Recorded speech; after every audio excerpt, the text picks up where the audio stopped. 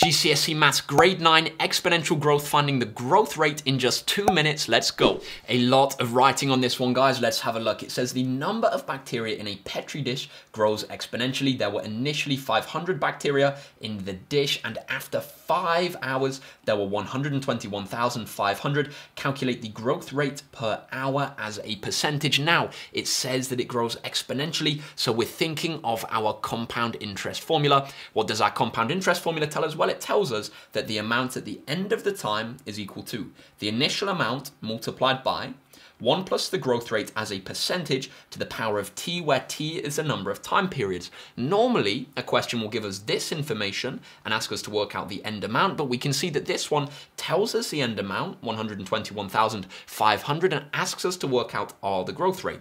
What we're going to do is we're going to substitute in what we know and then rearrange it to find the value of r. So what can we say?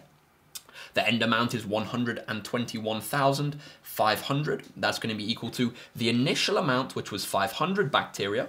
So we have 500 multiplied by 1 plus r, the growth rate, as a decimal to the power of t, the number of time periods. Here we have 5 hours, so our number of time periods is 5. Now we have an equation to rearrange to find the value of r. First step, let's divide both sides by 500, moving this one over.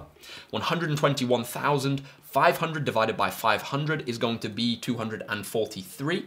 That's going to be equal to 1 plus r to the power of 5. Now we can take the fifth root of both sides to move this power of 5 to the other side.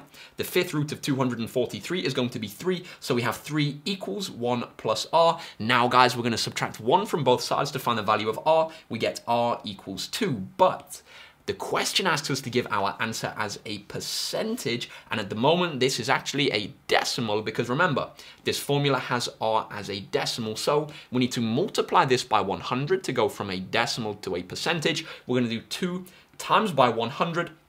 That's going to give us our final answer, guys, of 200% per hour.